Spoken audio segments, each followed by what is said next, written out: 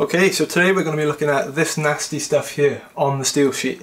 And what is that? Well, if you know a lot about 3D printing, you'll know that that is support material.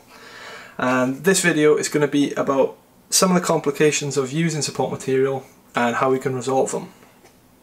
So recently I printed this gearbox housing. So this is the lid for it, and as you can see it's got an extruded part on the bottom, so I had to print it with support material. So what I did was print it this way, and when I removed the print, a lot of the support material was still stuck on the steel sheet. Now, if you're printing in PLA, this tends not to happen. PLA comes off the steel sheet really nicely, but I was using PETG. So if you're using PETG or ABS, this is much more likely to happen. And the problem is it's really difficult to get off. So what I'm going to do is show you how you can remove it. I'm also going to show you some ways not to remove it.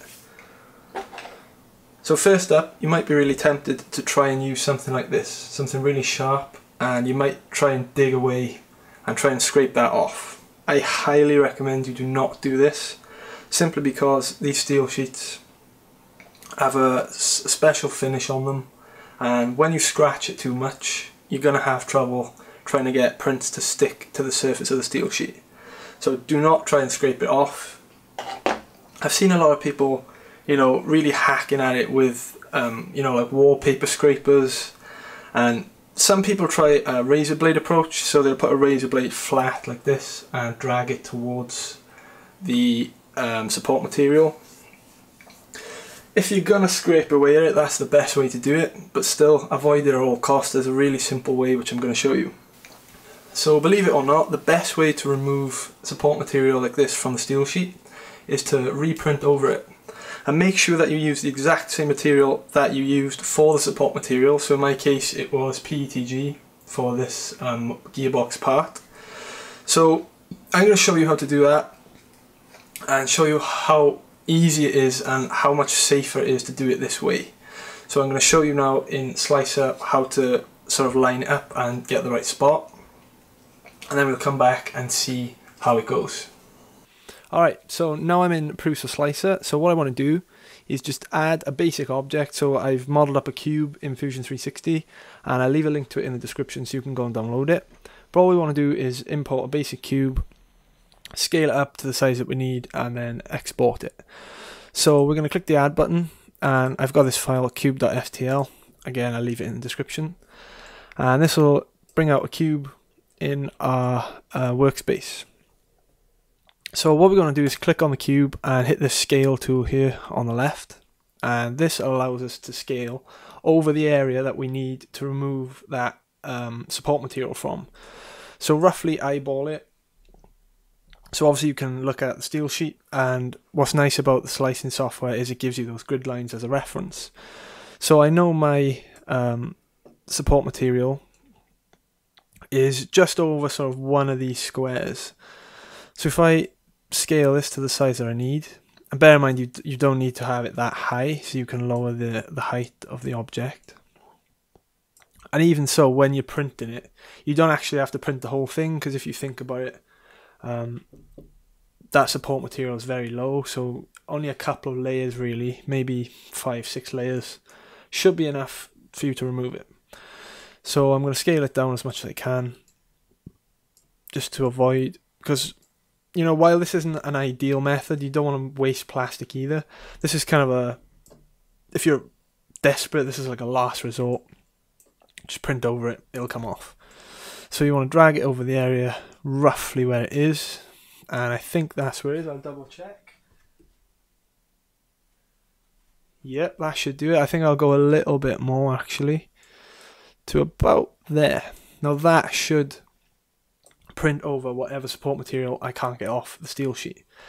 And now what we're going to do is slice this up, and again you can use draft for this because, you know, we're not printing anything particularly useful.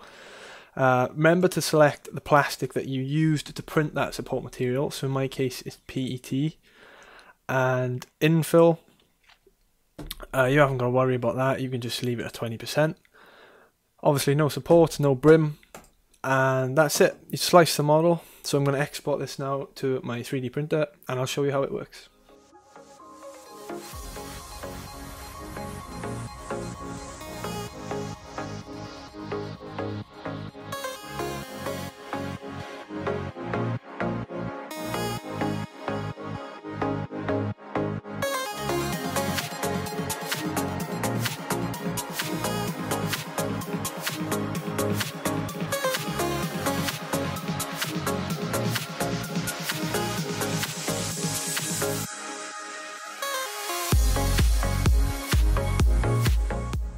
Okay, so the print's finished and you can see that we've printed over the area where we had that support material that was just welded to the steel sheet. And I'm going to show you that if I pop this print off, that the support material will come off with it and you'll see it on the bottom. And that's part of the reason why I did it in a different colour too. So if we take the steel sheet off and we just pop it, and again on this side, you should be able to pull it off nicely. And if I put this back down, so there we go, you can see the support material that was stuck. You know, if you look underneath, that's not too bad. You can see we've still got a couple of marks there, but they'll wipe off nice and easily, and we haven't had to put any deep scratches or any damage to the steel sheet.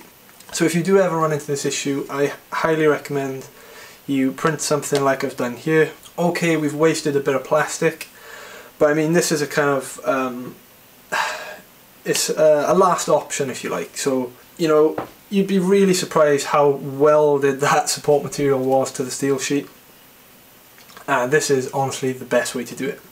So I hope you found this really useful. So before you go, I just want to say thank you so much for watching. I really do appreciate all of you that subscribe and watch my videos. It means a lot. If you're new to the channel, consider subscribing for more videos, and please leave a thumbs up on this video if you found it useful. If you want to support me in other ways, there's a link in the description below where you can do that, but it's up to you.